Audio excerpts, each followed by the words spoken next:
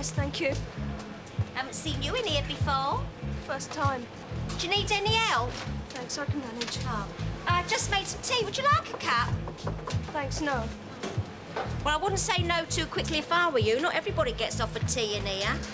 Thanks very much, but no. Right, well, I'll ask the wino back in, then you'll be sorry. He tells you his life story. All right, then. Thanks very much. I knew you was ghastly. I like sitting in front of the machines with a cup of tea in my hand, watching the old man's shirt looping round. Yeah, I suppose so. Especially if I imagine he's still inside it. I know what you mean. That would be marvellous, you know. If you could put everyone that bothers you into a machine and just watch them glugging at the glass door. I don't think my parents would fit in the machine. Oh, you want to put your mum and dad in there, do you? Why is that? Because they still do everything in the old way. The way it's always been done in Bangladesh. Because it's me who suffers from it.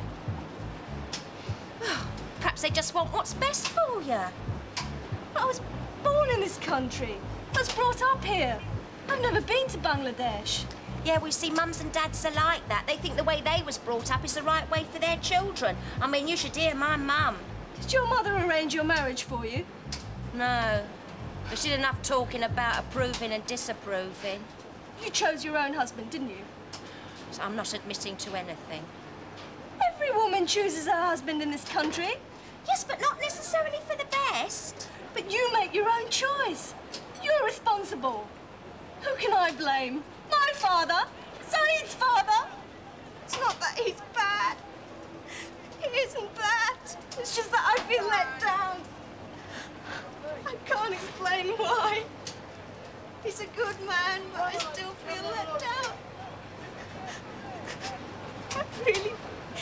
He's so stodgy. I really wanted something else. I don't know what. I don't know what to do.